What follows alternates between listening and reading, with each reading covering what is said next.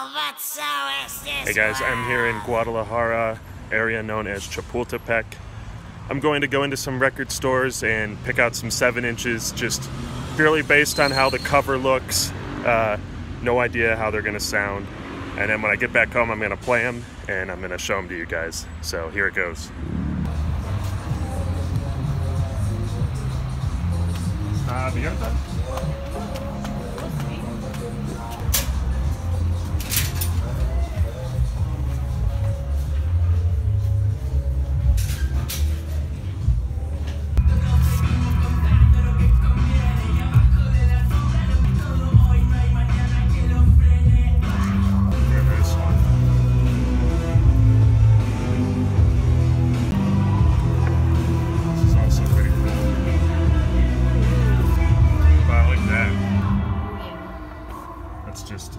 Foreboding Soviet style.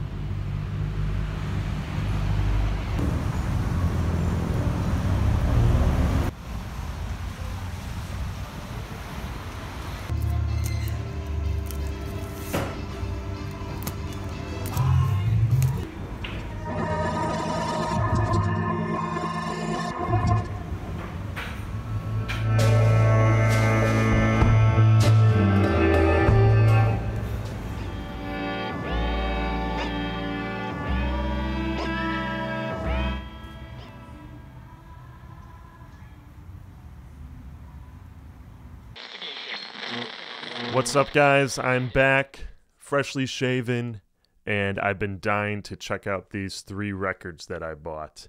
So, let's get right into it. First up is El Llanto de mi Madre, or My Mother's Crying, and it's by a group called Los Jairas.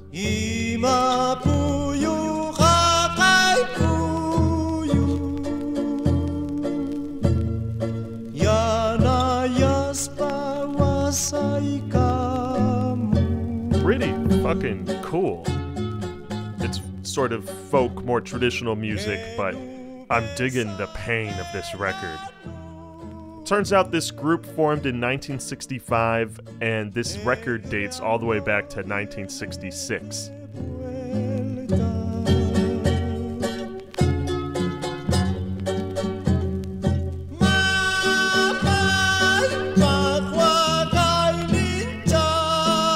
Totally has these Wes Anderson vibes. You can just imagine this in one of his movies.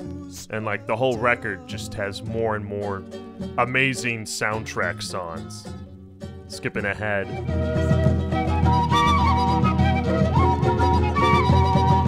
I mean, right? It's got every kind of mood on it. Seriously, if you're like a film score supervisor or whatever it's called, don't sleep on Los Jairas. Okay, next let's check out Vuela, Arco Iris Vuela, which translates to Fly, Rainbow Fly. Turns out this was very clearly marked with the name of an airline, celebrating their 5th anniversary. I probably should have known that before I bought it, but it's pretty interesting nonetheless.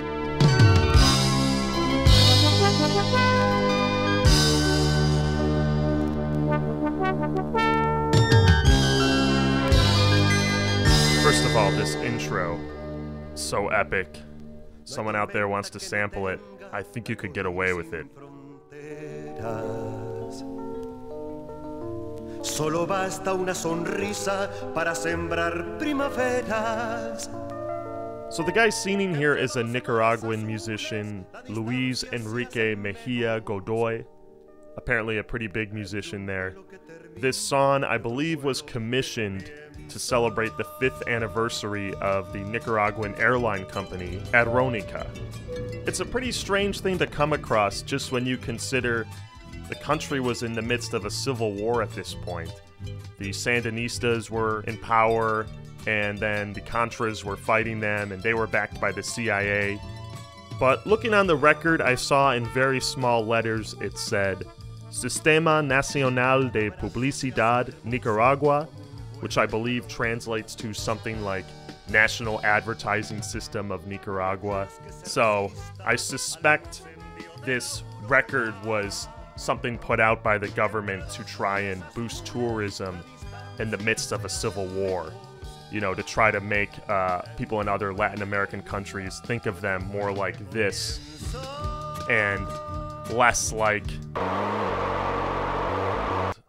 I guess.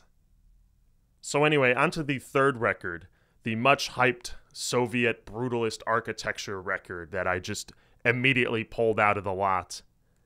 I'm not gonna lie, I had high hopes for this one, and you're just gonna have to hear what it is.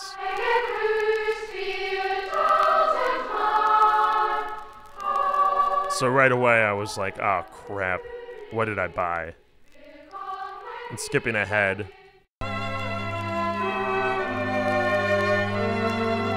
It's a classical record. There's nothing special about this. So it turns out the building on the cover of this album is a German bank. I'm not going to be able to pronounce it, but I'll hold it close so you can read it. They would actually put out these records, you know, once a year or something as a promotional tool, you know, attract people to the bank. So here I thought somebody released this as this statement on modern society, brutalist architecture, you know, as some artistic statement. And no, they just put that building on there because that's their friggin' building. And the back of it, I don't know if that's their garden or if it's a bank, so maybe they're trying to show you, hey, buy homes and have a beautiful garden. But I don't know. I definitely got ripped off, but I think it's also pretty hilarious.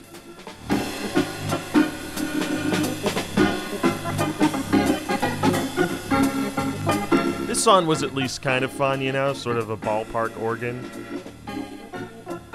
And then playing it backwards. That's what I was kind of hoping for. I thought this was going to be some Stockhausen, like, experimental electronic music.